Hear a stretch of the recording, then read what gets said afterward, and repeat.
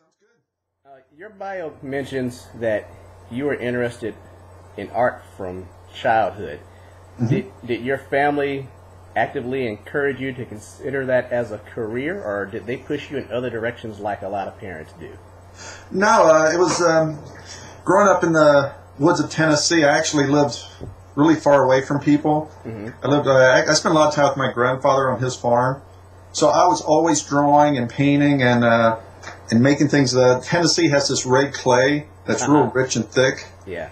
And I was always making like cars and people out of this clay, but they never said, no, don't do that or stop doing that, unless I was drawing on the wall, which I got in trouble a couple of times, but that's just part of childhood. Yeah, yeah. No, they were always very supportive. In fact, there was a magazine, and it just dawned on me when you asked that question, that came out once a month, and they always had kids' drawings in the back of it. So they encouraged me actually to do some drawings for it, and I actually got in a couple of times. I was like 5 years old. Very good, very good. Yeah. Let's see, a couple over here. What was your career path to becoming an art director at the beginning of your career? I know that word kind of means a bunch of different things depending on where you work. Right.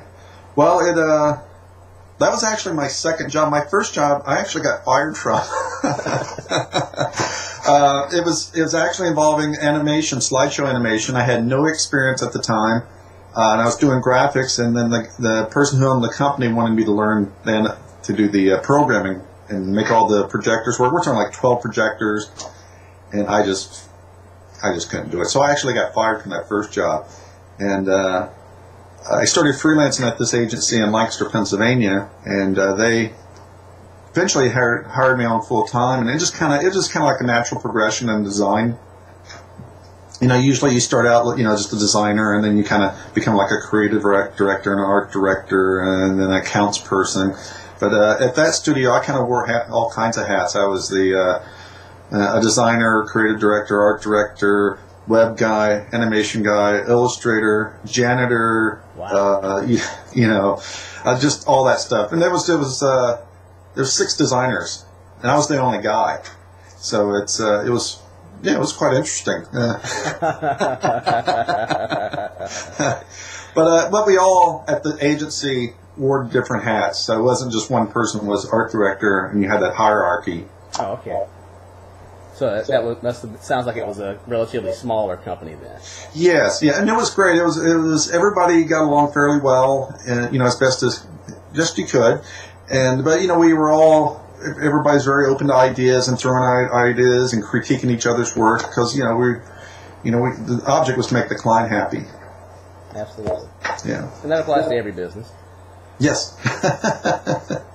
Now, here's what I really want to know, Russ. Okay. Besides your wife's swift kick, as you described it, how did you go about making the practical transition from employee to business owner? Well, the credit really goes to her. I wasn't happy to the end of my career at the agency. I felt kind of stagnated, and I went as far as I could go, as far as advancement. And she just said, why don't you give it a shot? You have nothing to lose. You can always get another job if it doesn't work out. And she actually worked like 2.5 jobs when I went out on my own just to have income. So, I give her all the credit because she really did. She really gave me the swift kick in the butt to do this. Okay.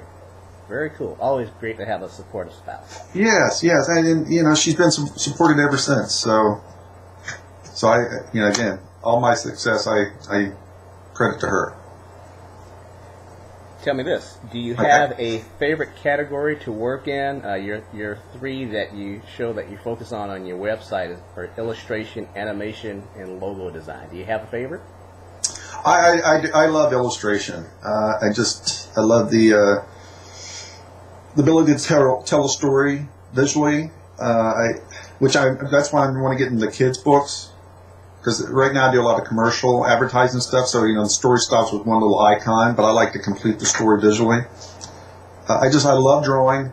I always have as a kid. Even though I work digitally, I still draw all my sketches with pencil and paper. Okay. Because I like the feel of a pencil, and I like having lead on my fingers and erasing, and there's eraser dust all everywhere. So illustration is my first love. Yeah, that's real cool. I know our professors always encourage us to keep a sketch pad on us at all times.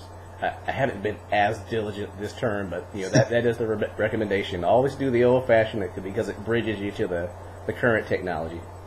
Yeah, it is difficult because I tried to sketch even on my own, but if I spend a whole day sketching or drawing, at 6, 7 o'clock at night, I'm tired, I'm wiped out. But I still find myself sometimes just doodling something, and I just bought an iPad with a sketch app for it, so I've been trying to play around with that. And but I still like the pencil and paper. It's just nothing like it. Yeah, I'm just old school that way, I guess. What made you focus on those 3 things in particular entrepreneurially after having done so many different things as an employee at other agencies? Well, I felt that they were my strongest suits. I really got tired of laying out type. I love type design. I love fonts. But I just really got tired of it, and to be honest, I don't think I was very good at it. Mm-hmm. I think logo design was my specialty at the agency, plus the illustration part. And again, it just goes back to drawing. Even the animation, I'm drawing, doing storyboards, drawing in the computer. It's the drawing end of things that really attracts me to all 3 of those. Excellent. Now, which medium is your personal favorite that you resort to just for the fun of doing something? Well, that's a really good question. I work in Adobe Illustrator a lot, and now I'm trying to make the transition over to Painter. Oh. I bought that software, and I just upgraded to 12 because it has all these new features. So, yeah, but traditionally, if I had to paint traditionally, I'd probably paint in gouache or oil. Okay. I like gouache. I know in art school everybody hated gouache because it was just so difficult to work with because it dried so quick, it would streak. But I guess it's been embedded in me since day one of art school, and I love gouache. So I know it's kind of a roundabout answer to the question, but if you're talking about 6 months, maybe it'd be Painter. Okay. Well, tell me why the transition from Adobe to Painter? Well, it's I'm trying to get in the children's book market, and it seems like they like a little softer look, a more traditional look, and I've gotten some critiques from people, and they said my work's great, they love it, but they think it's a little too commercial looking, and they said it lacks that painterly quality that a lot of the publishers and art directors for the publishers are looking for. So it has me thinking, well, maybe I should take a step back and maybe make a right turn to another direction. I'll never give up the vector stuff because I love Adobe Illustrator, and I think eventually in about 2 or 3 years it's going to look like you're doing an oil painting. Oh wow! I honestly think that Painter you won't be able to tell the difference. They'll start incorporating a lot more painterly stuff into Adobe Illustrator, but for now, I'm venturing towards Painter, and the reason Painter over Photoshop is I just think Painter has more tools. You can actually get a traditional looking painting with the software, and Photoshop is still digital looking. Yeah. And the other thing with Painter I'm realizing is that you can have different paper textures underneath, which gives you different looks and everything. So, but again, I think Photoshop will probably start doing all these other things, and you won't be able to tell the difference from any of them. So. Well, you mentioned art school, which is a segue to my next question. Okay. Tell me, how did you come to enroll in the Pennsylvania School of Art and Design in particular, and what was your curriculum focus there? Well, actually, it was called York Academy of Art my freshman year, and then they ran into some financial trouble, so they closed down after my freshman year of school. Okay. So what happened is that the teachers and the faculty, they got together and they started Pennsylvania School of Art and Design. But they didn't have a lot of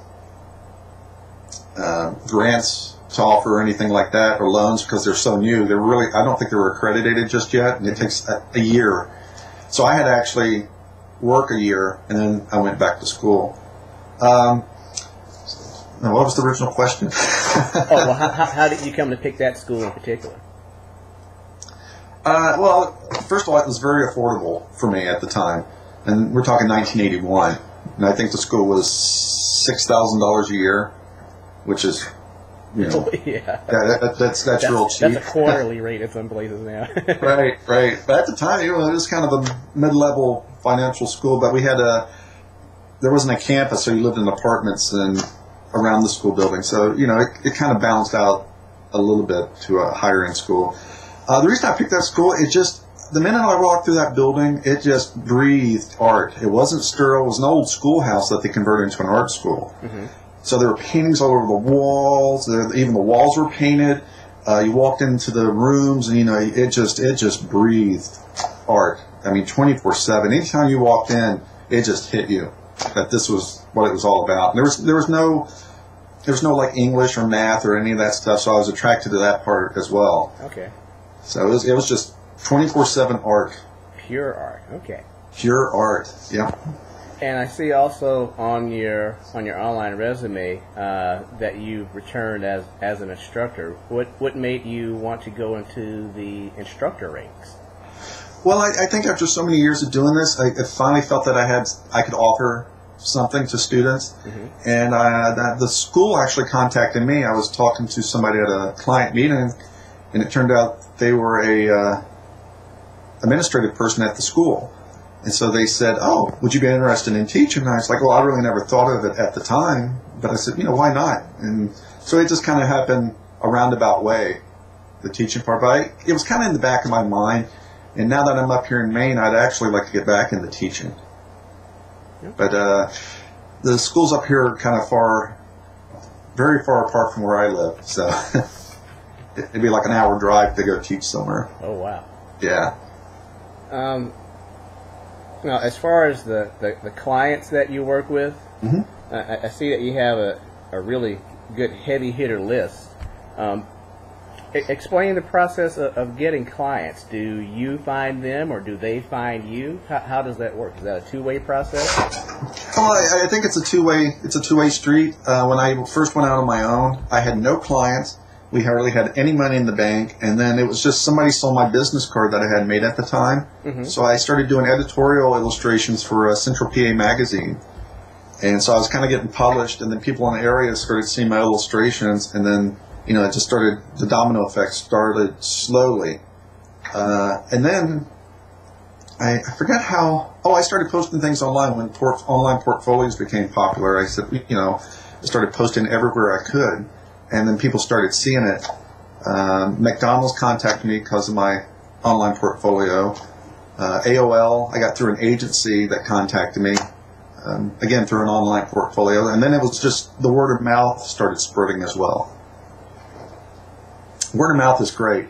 It'll get around. If you do a bad job, it'll get around quicker than if you do a good job. Bad news always seems to work that way.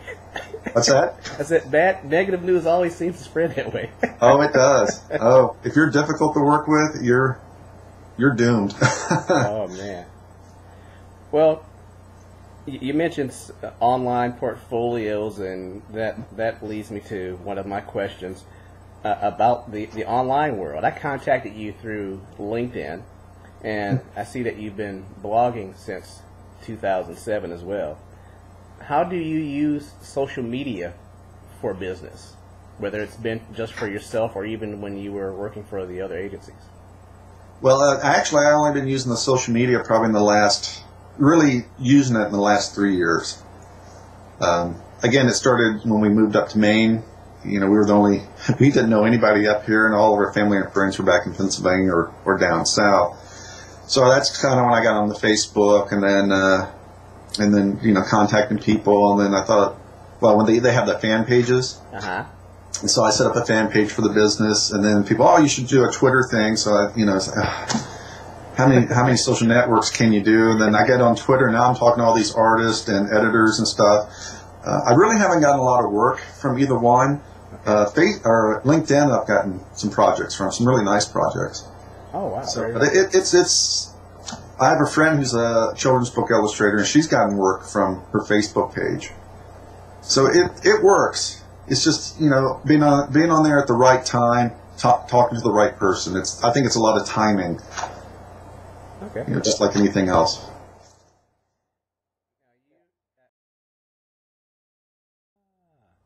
Now, you kind of answered this question, but I'll throw it out there.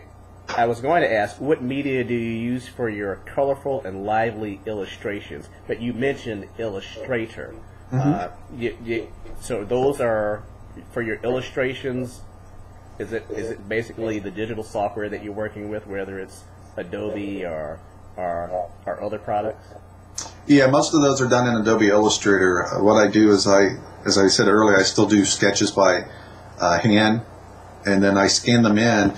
And if it's for myself, I can kind of do a sketch in one drawing because I already know what I want. But if it's for a client, what I usually do is I sketch the components separately, then I scan them in, and I actually arrange the composition in layers in Photoshop. That way, if they have any changes, I don't have to redo the drawing. Because sometimes if I do a drawing more than twice, I get bored with it right away, and then it's just like, okay, whatever you want. I have no interest in it anymore. So, and then I take that, I bring it into Illustrator as a template, and then I start building layers over top of that. Okay, very good. And one last question. On your most recent LinkedIn update, you mentioned that you were illustrating your first children's book. You alluded to that earlier. How did that opportunity come about? And can you give us any hints on what the book is about, or is that top secret at the moment? I can kind of give you a hint. Well, what happened was I won a critique from Nancy Galt Literary. They're a big name in the children's book publishing. So the person there she was great. I thought it was going to be one of those like email critiques of my work, and she goes, "No, I'd like to call you and talk to you about it." I'm like, okay. So I figured it's going to be like a 10-15 minute. It was an hour and a half conversation. Wow. So it was great. It was just wonderful. I mean, she really went through my work, and she told me what she thought. And she's the one that kind of said, you kind of need to loosen up and maybe a little more traditional looking stuff. And she gave me kind of insight what they're looking for. Then I told her some story ideas, and one she thought was funny and kind of gross. And then I told her the second one. She goes, well, when you have that written, I want to read it. She goes, because I haven't heard anything like this before. Yeah. And the basic idea is about, I moved around a lot as a kid, so it was hard for me to keep friends. So it's basically about this boy and his friend being so far apart, but how they figure out how to stay in touch with each other. And that's about all I can say. Oh, cool. Very interesting. It's just really interesting to hear from you as a longtime professional how opportunities come about and how you continue to learn and grow. And that's basically what our professors are teaching us, not only at DePaul, but I'm sure at all schools that practice any form, teach you any form of art. So. Right. And really, you're going to find that once you graduate, that's when your learning really begins. They're just getting you ready to graduate, and then once you get there and you get your first job, then you'll realize how much you don't know. And it's not one of those, and a lot of it's something that can't be taught. Yeah. And I think once you stop learning, it's time to do something else. It really is. Then you've gone as far as you can. I mean, you may not know everything, but if you stop learning, then I think it's time you have to, whatever it is. Oh, cool. Very good. Well, that's all of my questions, Russ. I'd like to thank you for the opportunity. Oh, sure. I hope that helps. Yeah, this has been outstanding.